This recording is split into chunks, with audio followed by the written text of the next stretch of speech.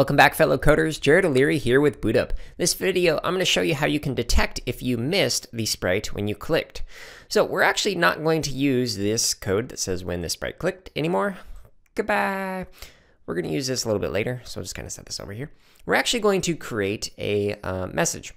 So this message, when we receive it, it's going to be called check if touching when clicked.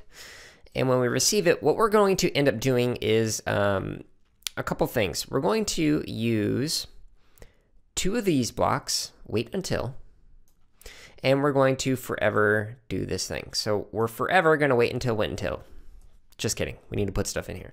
So what we're going to do for the first one is wait until we're not clicking the mouse. And then for the second one, we're going to wait until we are clicking the mouse. So to do that, we just simply go to the sensing and say mouse down.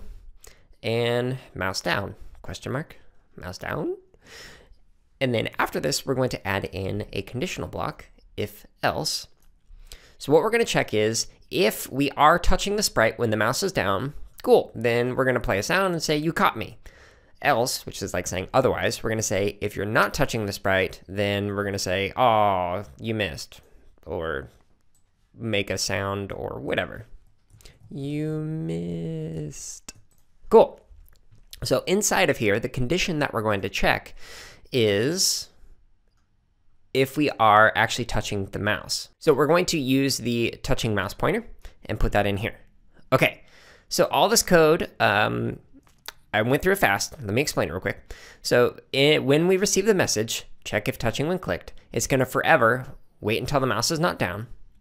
So it's going to wait until we let go. So we let go. And then wait until the mouse is down. And when the mouse is down, if we are touching the mouse pointer, then it's going to meow and say, you caught me. Otherwise, if the mouse goes down and we are not touching the mouse pointer, then it's going to say, you missed, because it'll run this else code.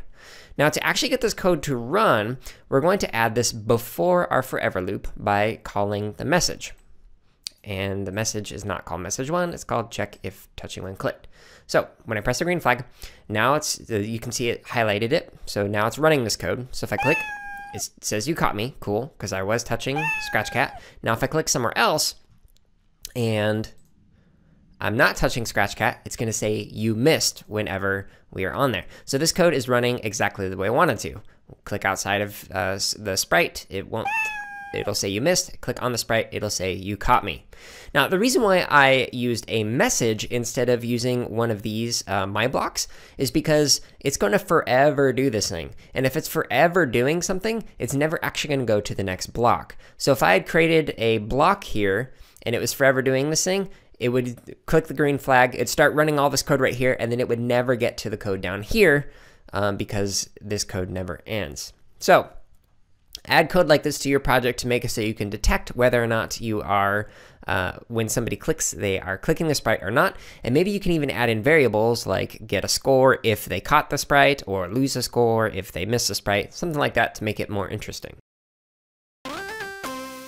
Hey everyone, if you're watching this on YouTube, go ahead and like, comment, and subscribe. If you're not watching us on YouTube, you can find us on that platform as well as other social media outlets by searching for BootUp PD.